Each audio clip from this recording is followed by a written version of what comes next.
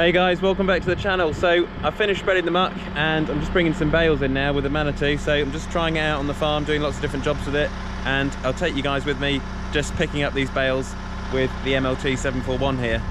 Okay guys, so here we go. Hope everyone's having a nice weekend.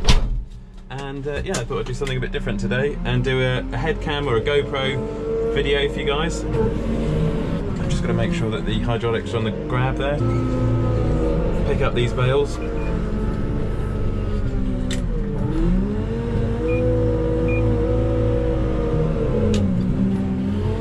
So using the JSM joystick here, I think I've spiked into this bale, yeah, way too far.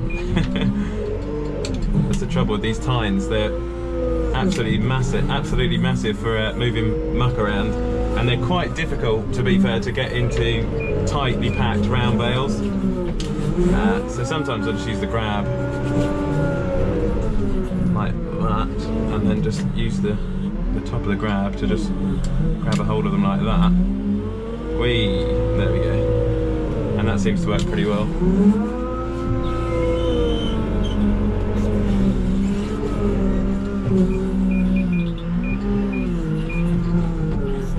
Just put those that side, and then I'll pick this one up as well.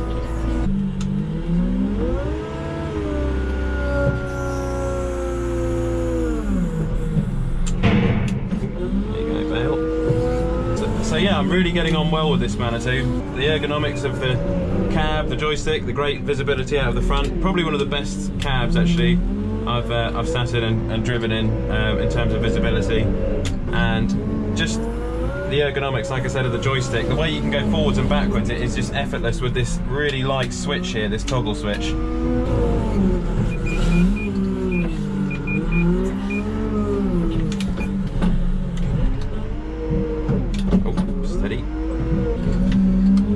A lot of these bales in this pile are a bit wet because they've been out for quite some time, and they were baled fairly tightly as well, and it's created this sort of cardboard-like straw. I bet that bale's fallen off now. So what I'm going to do, again, just come in, pick them up at the top of the grab rather than spiking them, because if you spike them, I'm just being a bit of a devil at the moment.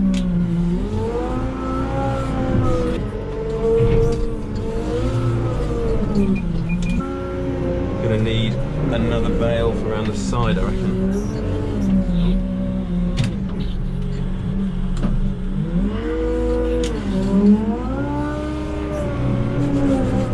Ideally, you'd have like a twin spike with this of some description, so you could pick up two bales at a time with like two single spikes, or a pair of two up and down twin spikes.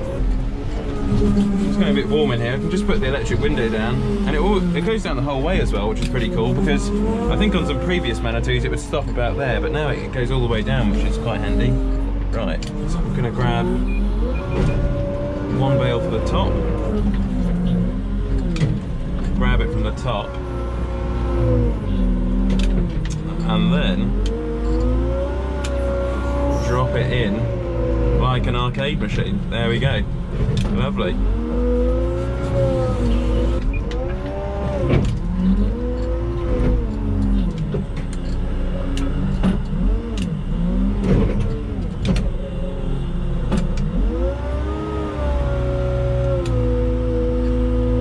It's got a decent amount of hydraulic output on this machine. It's got the 170 litre a minute pump, and that's partly why the boom's so quick. It's also as well got regenerative hydraulics, so it uses gravity to lower the boom down and then hydraulics to push the boom up, sorry.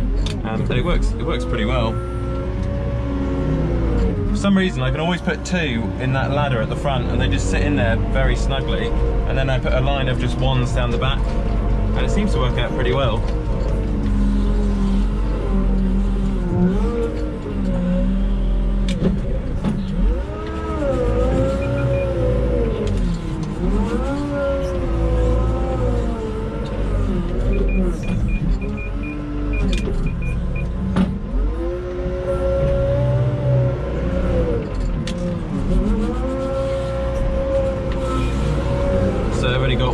3, 4, 5, 6, 7, 14 bales left, and then that will be this field cleared of bales, so it will then be going into its next crop, which I believe is carrots.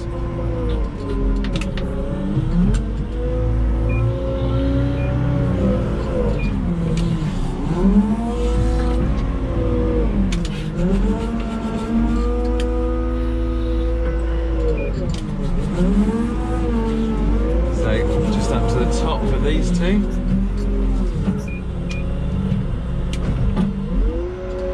Oh, come on, man.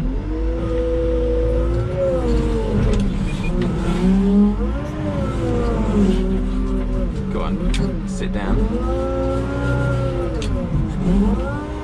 You've just got to knock them into place now and then, just to let them know who's boss. There you go. There you go, Bale. Just sit there. And then for the back, what I do is I'll go up to the side of the straw stack. Check this out, guys. I'll just grab like a couple.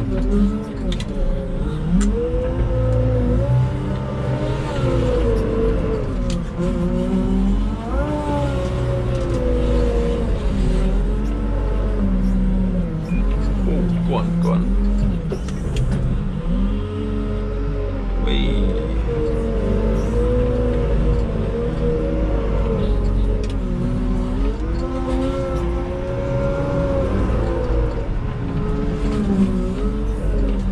And then just for the gram,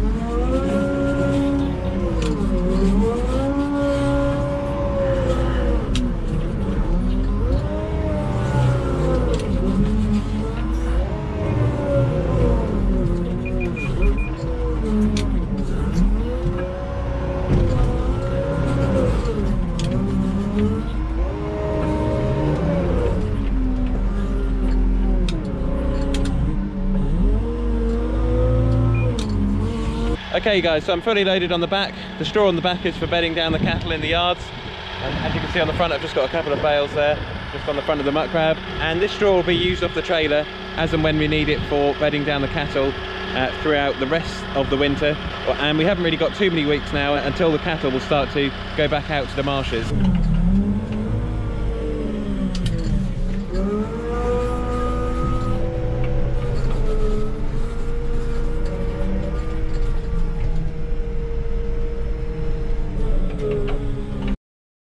And there we go guys, so I've packed up for the day, put the Manitou away. Like I said, all of the muck spreading's been done. I've just got some cultivating to do now, and then this week we'll be drilling the spring barley. The Manitou, I know I keep saying it, but I have been very, very impressed with it over these last few days of trying it.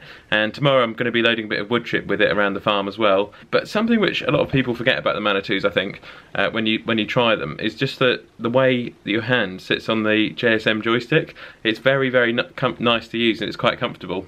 I feel as though if you were to spend a long amount of time in a Manitou, or particularly the MLTs, I feel as though it would be quite a comfortable day. And the seat in it as well is actually quite comfortable. It's a Grammer seat, which is similar to the ones in other tractors, you know, like John Deere for example. It's a higher end telehandler, it's not a lower end model, it's a premium model for people who are serious about telehandlers and for handling materials for long periods of time. For example, if you were a straw merchant farmer, or if you were quite a big muck spreading contractor, for example, you'd probably look at a Manitou if you're serious about your telehandlers, because that is really quite a specialist piece of equipment.